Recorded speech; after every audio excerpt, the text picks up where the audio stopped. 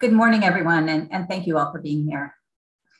We are watching the numbers closely to see if the recent mask and vaccine mandates have had the impact we hope to see on case rates, hospitalizations, and vaccination rates.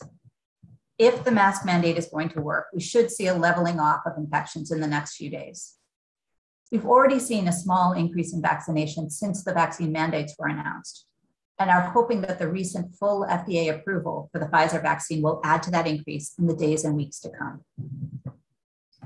That good news on increasing vaccinations means that Philadelphia will likely hit 80% of adults vaccinated with at least one dose and 65% of adults fully vaccinated by the end of this week.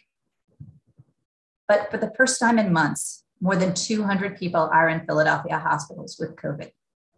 Even with our high vaccination rates, too many Philadelphians remain at risk. I'm hearing from many parents who are very worried about their children as they look forward to the start of school next week, and as we all hear about surging rates of pediatric hospitalizations around the country. So I wanted to take a few minutes to update you on the public health science of what is needed to get our city's children back to school safely and to keep them safe during this difficult time. Essentially, when we have a population that is vulnerable and cannot be vaccinated, we need to wrap that population in layers of protective strategies. No single strategy is perfectly protective, but the combination works well to reduce risk. This summer, I've met weekly with our school and camp team leader to understand where cases are happening and where our layers of safety have broken down. Time and again, the answer is at home. We see this in our overall data for the city as well.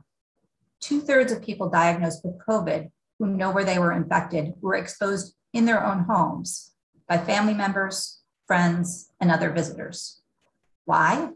Because home is where we let our guard down. We don't mask and we don't keep distance. Vaccines are clearly our best weapon against infection. Although children under 12 can't be vaccinated, the people around them can and should be. Vaccines can also protect teachers and other school staff against infection and prevent them from inadvertently passing COVID infection on to the children in their care. So I'm grateful for the actions of the school district and the school board in passing a vaccine mandate for teachers and other school staff last night. That doesn't mean that vaccines are all we need to do, though. We know that no vaccine is perfect, and that includes the vaccines against COVID. Masking over the nose and mouth, not hanging under the nose or chin.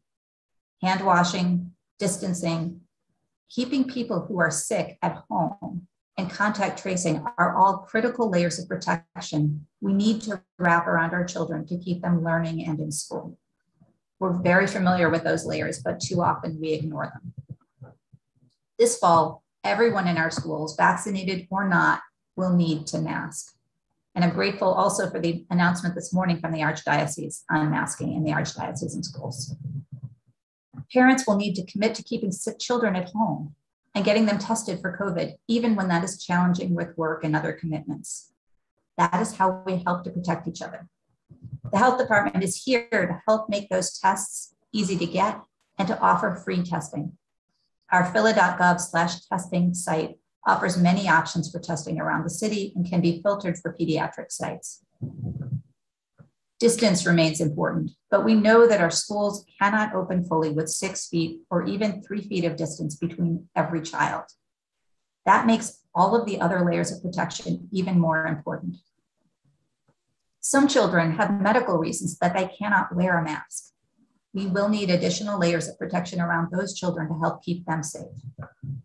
None of this will be easy. And we know that even with the school's best efforts, there will be cases of COVID among students and teachers, and there will be closures of classrooms, grades, even entire schools. But by committing to layering protections around our students and around the staff who teach and care for them, we can minimize those cases and maximize the amount of time that students are in school, learning, and returning to at least a semblance of normal. Thank you.